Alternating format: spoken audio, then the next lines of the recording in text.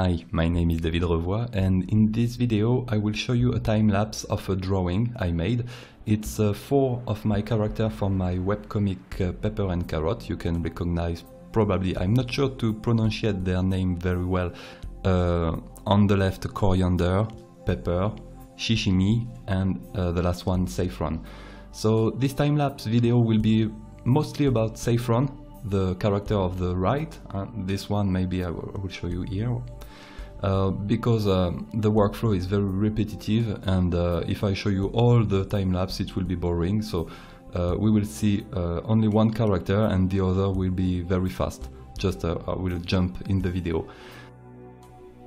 So here is Krita 2.9.11, and the main customization I have about the preferences in this version of Krita is an option to get the tool option. It's a Docker usually, and I get it as a button here. And if you want to activate it, just go to Setting, Configure Krita. In General, you move to the tab Tools, and here you can get the tool option location to be in the toolbar and not as a Docker. So in the toolbar you press OK. Maybe we will need a little restart, but after that you will get your tool option here, and if you switch the tool you will get all the options always on one click in the toolbar. And I'm using a stabilizer and a preset with it, and my setting for the stabilizer, so here in the tool option Docker, the stabilizer I use is a 46.8, and it's a good setting for my screen and tablet size. And also I uncheck the scale distance.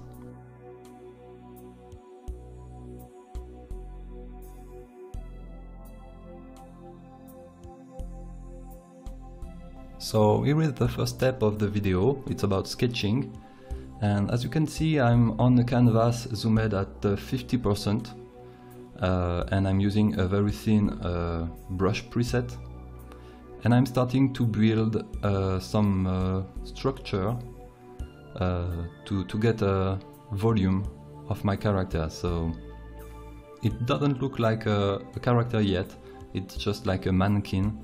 And I'm trying to find a good angle to make some guide for the position of the eyes, for the middle of the face and the nose. And slowly I'm adding details and a bit more landmarks.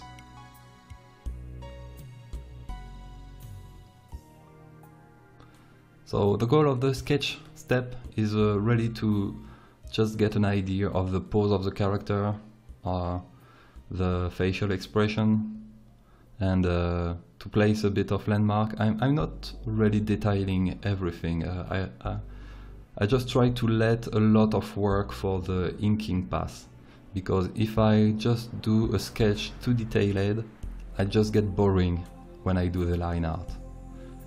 So I need, when I do the line art, to have something to draw. And that's why the sketch is, as you can see, I keep a zoom out. Oh, here, a quick transformation to transform, because the character was a bit unbalanced. And the sketch is ready to just get the big volume at the right place. If I get the big picture and the big silhouette, I usually feel comfortable to draw over this.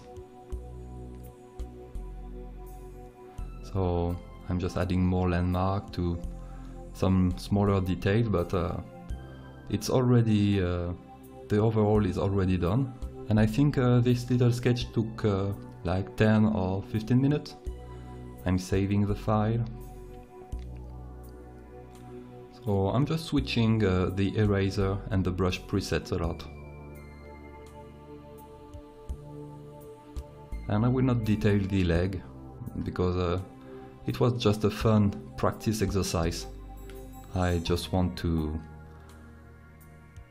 draw a bit the characters. And I think it's done. So for the other characters, it's a bit the same workflow. I'm just proposing you now a little acceleration about it, so you can see how the process was, but there is nothing special, just erasing, transforming and moving things around. I just try to keep everything on a separate layers just to move the character easily, but that's how I do the sketch part.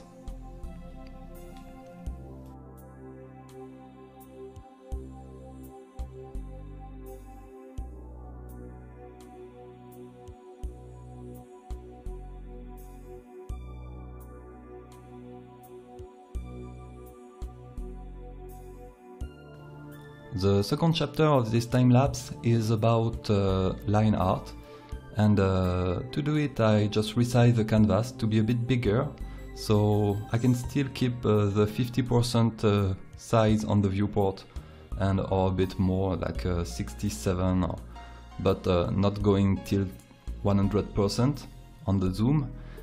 So I resize a bit up the sketch to have a bigger canvas. And then I turn the sketch to a bright blue color. You can find it on a previous video, how to turn the sketch on a bright blue color.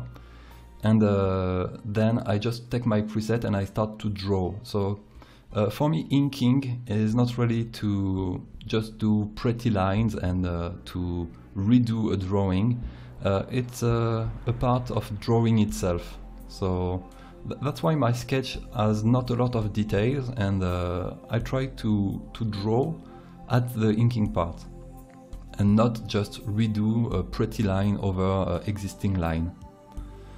So here you can see that I details a bit more everything.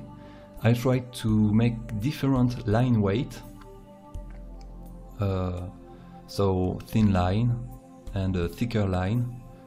If you want a simple rules, you have the lines outside the character, the silhouette, the main shapes can be a bit thicker.